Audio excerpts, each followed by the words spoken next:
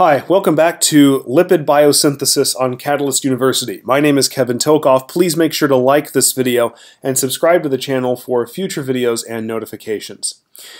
In the previous videos, we actually saw how the cell synthesizes new fatty acids, and it was really through a mechanism of a complicated enzyme called fatty acid synthase. Well, regardless where we get the fatty acids, whether it's from de novo biosynthesis or just from the diet or liberated from adipose tissue, we have to have a way to build more complex lipids. And the two that we're going to look at in the next few videos are going to be phospholipids, of which the simplest one is called phosphatidic acid or phosphatidate, and triacylglycerols, also called triglycerides. Usually when you go to the doctor, they measure your triglycerides. That's the same thing as a triacylglycerol. And let's just do a little bit of review of the structures of these. This is a phospholipid up here, okay? The simplest one being phosphatidic acid. So both phospholipids and triglycerides, they both have a glycerol backbone. Here's the 3 carbons of the glycerol. Each one of those carbons has an oxygen bound to it. And in a phospholipid, such as this one, 2 of those oxygens are esterified to fatty acyl chains. Sometimes they call these the tails of the phospholipid, and there's always 2 of them in a phospholipid. The third oxygen is actually bound to a phosphate, and this oxygen right here where my mouse is, in the case of phosphatidic acid, it just has a hydrogen on it. But in other phospholipids that are the more common ones that we'll see in membranes, this hydrogen will be replaced with something called a head group. And we're going to look at the synthesis of those phospholipids in the next video, and it's going to be a little bit complicated because to put different head groups on there, like choline or ethanolamine or serine, it's going to require a different short metabolic pathway. But this is the basic structure of a phospholipid. Triglycerides still have the glycerol backbone, but instead of having a phosphate on this third oxygen over here, rather they actually have 3 fatty acids esterified to each of those oxygens of the glycerol backbone. And one thing I just want to make clear about this that's very important to consider is that in these pictures, I'm looking at them, and all the fatty acids in each of these have the same number of carbons. I'm not going to count them, but these 2 are the same number of carbons in each chain. There is no requirement that that has to be the case. For example, one of these could be a 14-carbon chain, which would be a myristoyl group, and the second one could be a 20-carbon chain, which would be an arachidinoyl group. Okay, so there's no requirement that these have to be the same 2 fatty acids. Okay, same thing with the triglyceride. These can all be different. In fact, even some of them can be saturated and some can be unsaturated. With phospholipids, it really just depends on where the phospholipid is going. Is it going to the mitochondrial membranes or the ER membrane or the plasma membrane? They have different compositions and different requirements at different temperatures and so on and so forth. Okay, so just to review a little bit of that, now let's actually get into the synthetic pathway. And the first thing we're going to need to do is synthesize something called glycerol 3-phosphate. In general, we don't synthesize just straight glycerol. We have to synthesize it with the phosphate attached to that 3 position. And this is really what I consider to be the ultimate parent of both phospholipids and triglycerides. And in general, the major source of it is from glyceraldehyde 3-phosphate, which is an intermediate in glycolysis. If you go back and review the glycolytic pathway, about halfway through the pathway we end up producing glyceraldehyde 3-phosphate. It's actually the product of aldolase, one of the 2 products. And what we can do is we can siphon this glyceraldehyde 3-phosphate out of glycolysis and reduce the aldehyde group into an alcohol. And that's catalyzed by this enzyme called glycerol 3-phosphate dehydrogenase. Notice this is a different enzyme than the one in glycolysis, which is glyceraldehyde 3-phosphate dehydrogenase. But in any case, the aldehyde group gets converted to an alcohol, and now we actually have glycerol 3-phosphate. As far as I know, this pathway for getting this enzyme is the major source of the glycerol 3-phosphate. It's from glycolysis.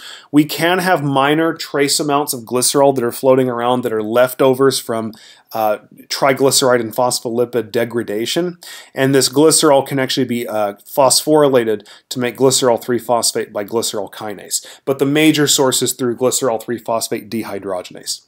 So now we actually have the parent to all the triglycerides and phospholipids, and that's because this is the backbone. It makes sense to make the backbone first, and now what we're going to do is actually transfer the fatty acid tails, which are acyl groups, onto the glycerol backbone. These are catalyzed by enzymes called Acl Transferases. Now, what the Acl Transferase will do in a stepwise fashion, as you can see, it's going to require a couple steps, is it's one at a time going to transfer these acyl groups onto the glycerol and esterify them. And the acyl groups ultimately come from acyl-CoAs. If you go back and review, probably in a beta oxidation playlist or in a textbook, you'll find an enzyme called fatty acyl-CoA synthetase. It's synthetase. Synthase is different.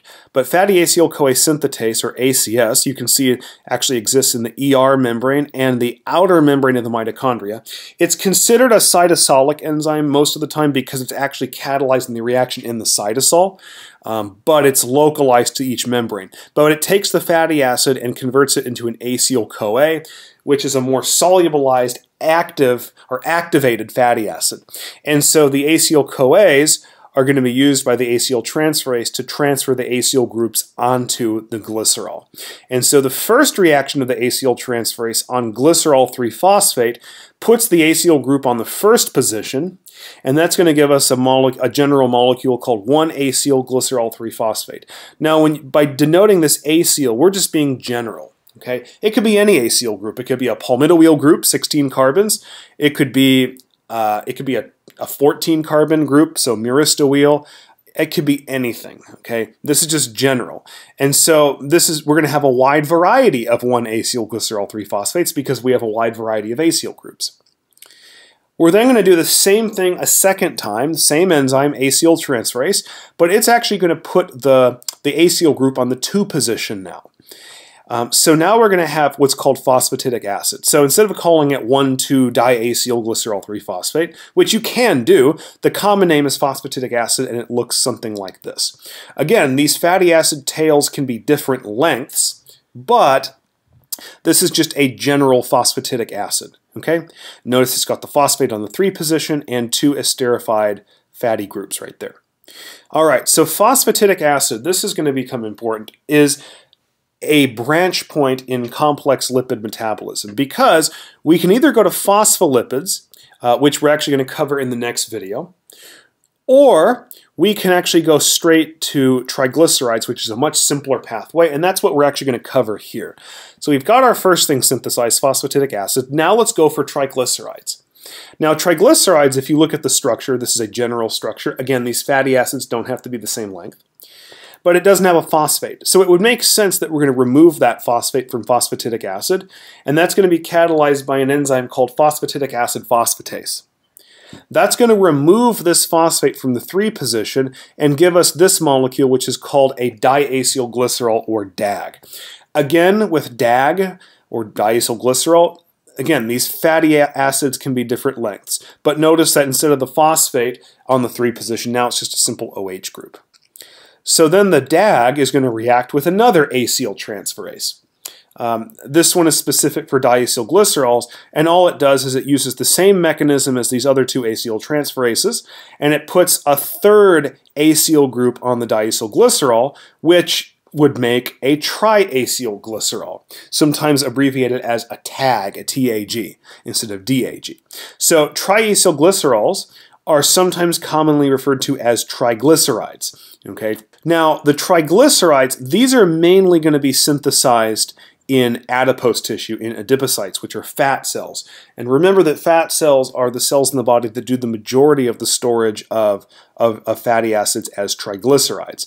This is just a more efficient way to store them than just simple fatty acids. But there are some other types of cells that can store smaller amounts of triglycerides. A good example is type 1 muscle fibers. If you're just doing this for straight biochemistry, you may not have a lot of exposure to that, but for skeletal muscle cells, there are different types of muscle fibers that have different capacities for metabolism. Some of them, like type 2 muscle fibers, are more have a higher capacity to metabolize sugars like glycogen and just glucose in general and creatine. Others, like type 1 muscle fibers, can actually store some of their energy as triglycerides, and they're going to be much better at doing beta oxidation for metabolism. But the majority of this is actually stored in the adipocytes. Okay? Phospholipid synthesis is going to mainly occur in the ER membrane. There's a couple of steps that you can see here that can also occur in the mitochondrial outer membrane, and these are really just the Acl Transferases. They have specific names. Here's a GPAT, and then also an AAT. These are just different Acl Transferases, but notice they occur in both the ER membrane and the outer mitochondrial membrane as seen in the picture. But once you get to phosphatidic acid PA, really the majority of the remainder of the synthesis is going to occur in the ER membrane. Okay? And so we're going to look at the processing of phosphatidic acid in the next video to make all of the, or at least most of the common phospholipids. All right, so join us in that video. Now, just a quick recap of what we talked about in this video, and hopefully it makes a little bit of an intuitive sense. We have to get the backbone of the phospholipid and triglyceride first. The backbone is the most important thing because otherwise there's nothing to esterify the fatty acids onto.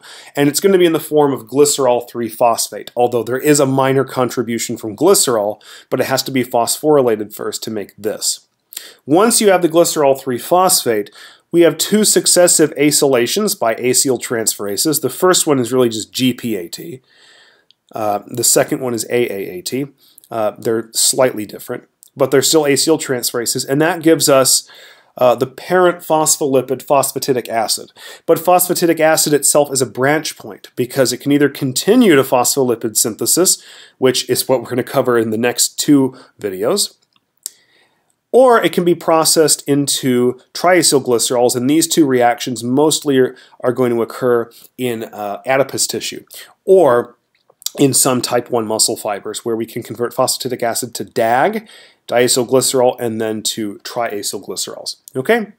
But hopefully this gave you a good understanding of the first phase of complex lipid metabolism. And in the next video, as I mentioned, we're actually going to cover phospholipid synthesis, and we're going to actually break this up into two separate videos. We're going to cover the left side of this slide first, and then in the second video after that, we'll cover this stuff over here. And what we'll see is that there's really two different strategies for actually synthesizing phospholipids. And this video that we're going to look at is going to be more focused of human phospholipid metabolism. All right, so please make sure to like this video and subscribe to my channel for future videos and notifications. Hope this helped you. Thank you.